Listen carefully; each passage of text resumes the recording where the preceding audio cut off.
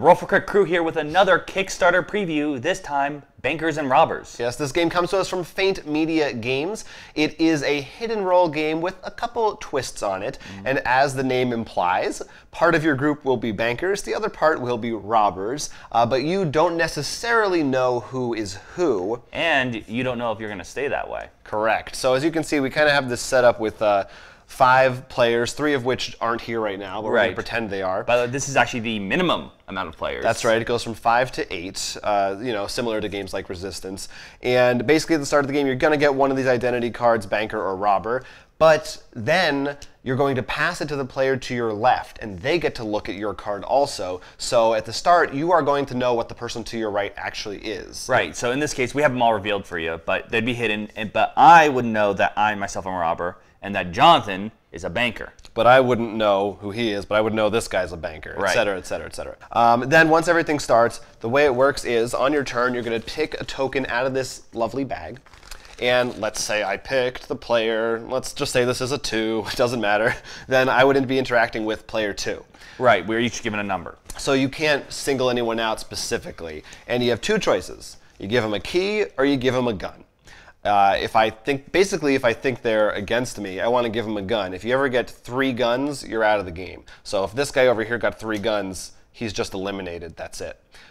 Keys, however, are kind of what you want to give to your allies. They allow you to do special actions. Now, if you're a robber and you have 2 keys, and you think someone else who's a robber has 2 keys, you may try to call them out. And if you're right, you both move on to this next phase. Now, if you have 3 keys, you may discard them. You get to look at someone's hand for yourself, and if it's the opposite of your orientation, for lack of a better word, you get a gun.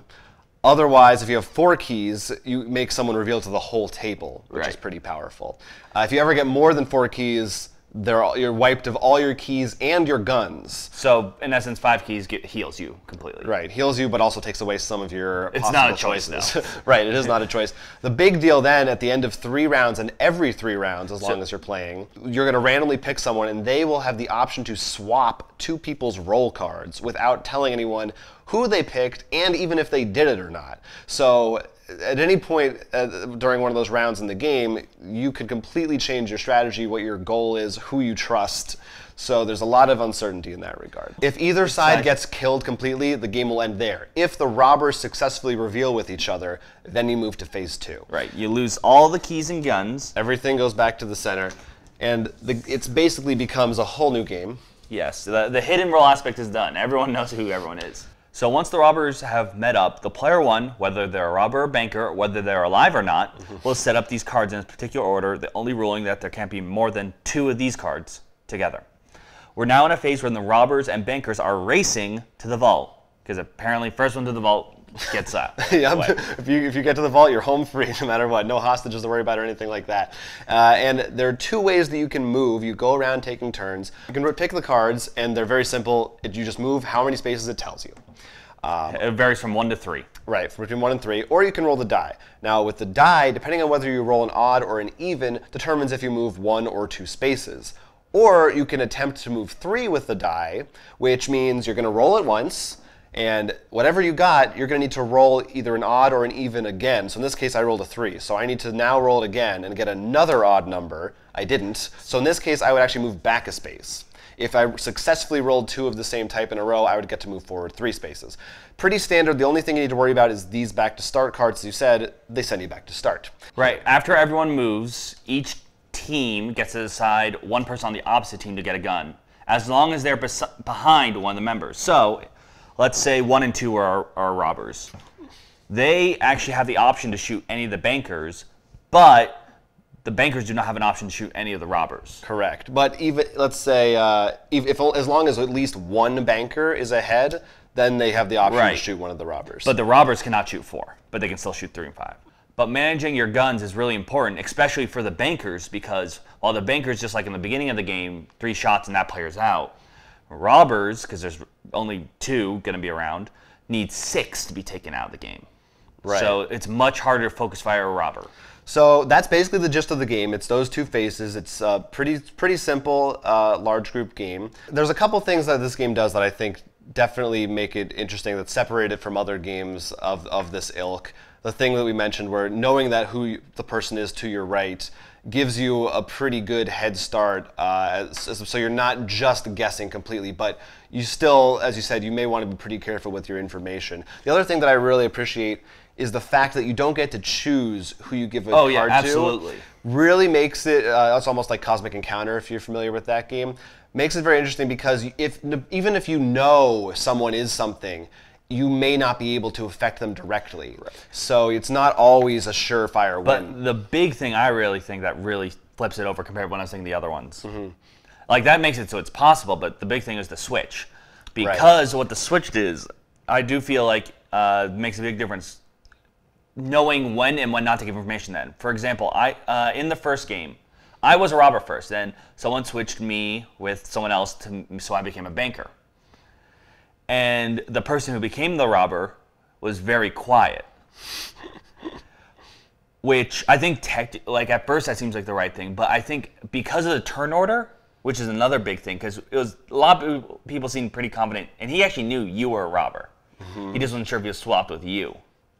But like if you're pretty guaranteed someone else is a robber, you want them to know, especially if they're early on, so they can trigger if you guys had the keys. Right. It's one of those things where you want the robber to know you're a robber, but you don't want anyone else to know.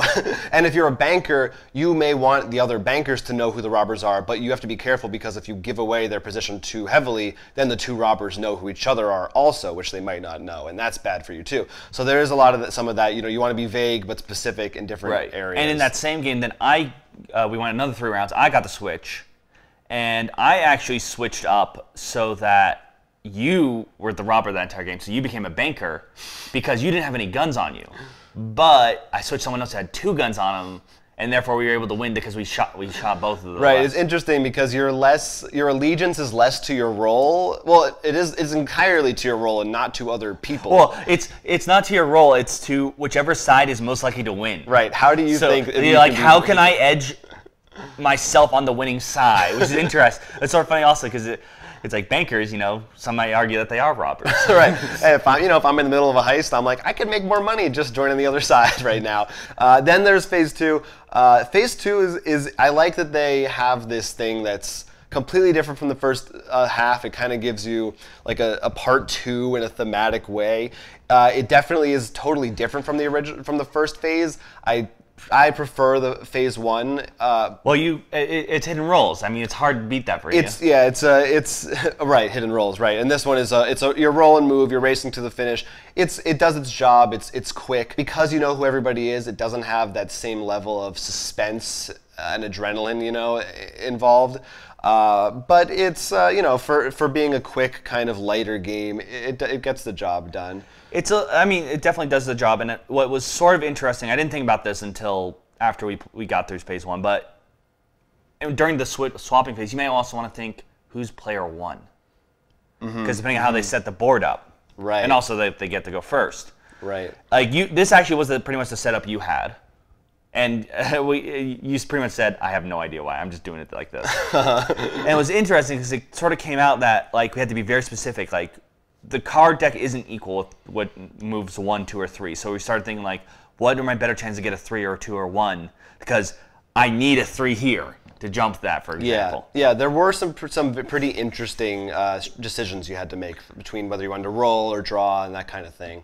And we also didn't mention, but you can see it. The artwork is kind of funny. It reminds me a lot of like an Adult Swim style Rick and Morty a little bit. You said American Dad. American Dad a little, some old school Nickelodeon maybe, but a cute, fun, amusing art style, which I think fits the wacky theme of the game. It'd be a pretty different tone if it was like dramatic, realistically drawn gun fights. All the guns are like bloody and.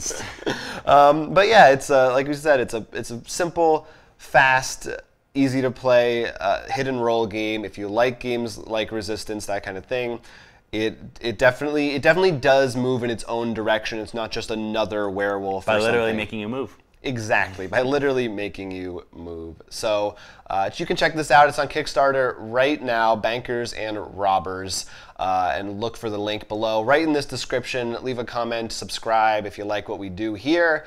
Otherwise, we'll catch you on our next show. I'm Jonathan Estes. I'm Mo Keeler, and this has been a Roll for Crit Kickstarter preview.